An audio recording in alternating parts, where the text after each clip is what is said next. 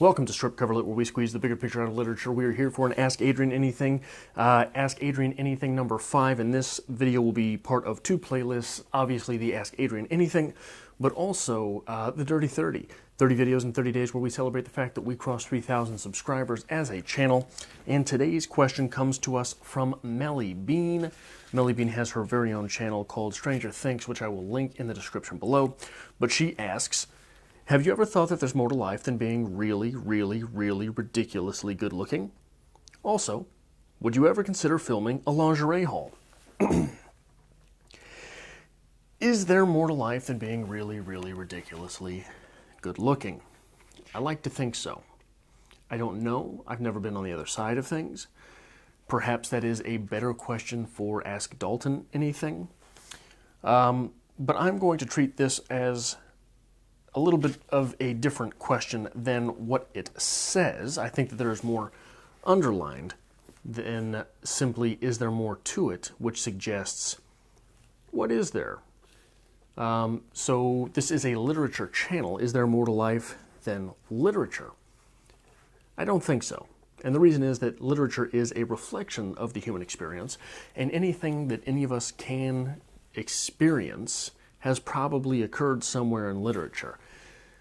So I think that that is a semi-nonsensical question. Is there more to life than literature? Because literature is simply a reflection. Is there more to you than your reflection in the mirror? Yeah, sure. There's a lot more going on there, but it's hard to see. Is there more to life than the reflection represented in literature? Maybe. But it is difficult to see. It is difficult to separate. So I think I'm going to treat this as more of a meaning of life question than anything. Is there more to life than those menial puzzles with which we struggle on a daily basis? More to life than the grind of living, more to life than waking up only to end up falling back asleep before we've really fixed ourselves, before we've changed anything, before we've figured out God and sounded the horns for all of humanity to follow. Is there more to life than that? Yeah, I think so. This is the struggle for meaning in a meaningless universe. This is the greatest trial of being, and there is more, I believe, than simply the trial. There is the answer. Nietzsche said, when I know my why, I can endure any how. When I know my why, I can endure any how.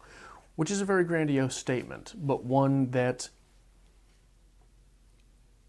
is reassuring, one that maybe focuses the conversation, if not the argument, one that focuses us in on an answer rather than a question, it seems.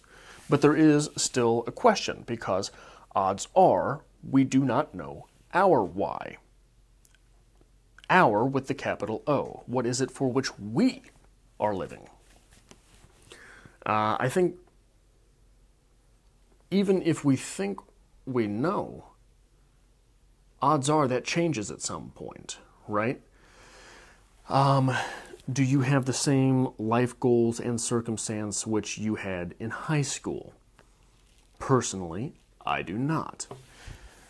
But in a sort of Zen sense, not having this our with the capital O, why,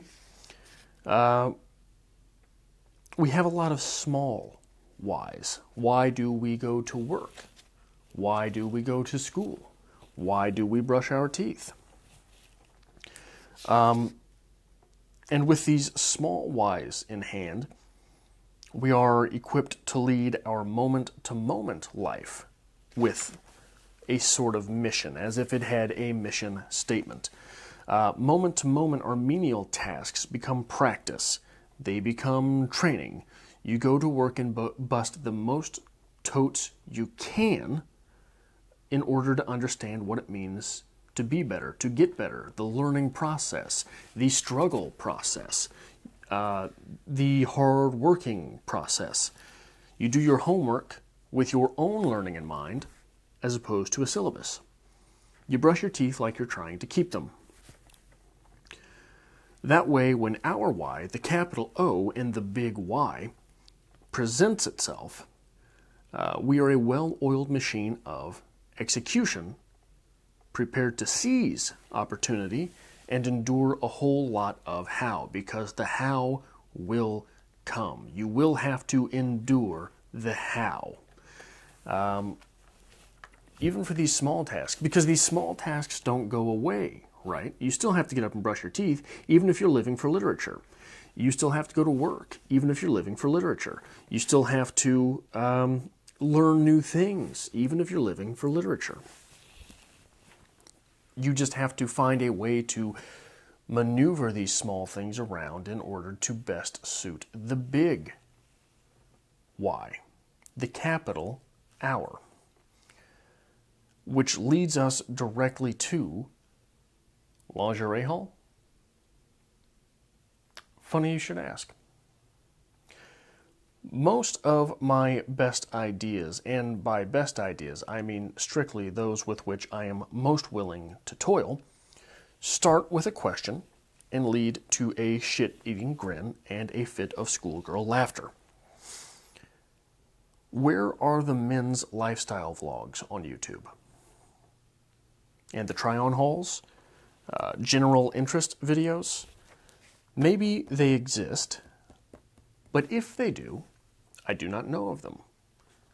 And if I did know of them, I don't think that I would be interested in them. I don't think I would want to watch them. I don't think that it would hold my interest at all. And I don't know why that is. Because there is a large market for women's general interest vlogs, try-on hauls, all of these sort of things. But a lot of the channels that I've come across, anyway, geared towards men, the Elliot Hulses of the world, their Ask Elliot question videos, or the Hodge twins, based again around questions. You have male YouTube sensations like PewDiePie, based around gaming. The YouTube phenomenon such as Jordan Peterson, which becomes questions or his lectures or him going on different shows, things like that. But there is not the large, at least that I know of, the large number of general interest men's YouTubers. And I don't know why. And I don't know why I wouldn't be interested in it if it did exist.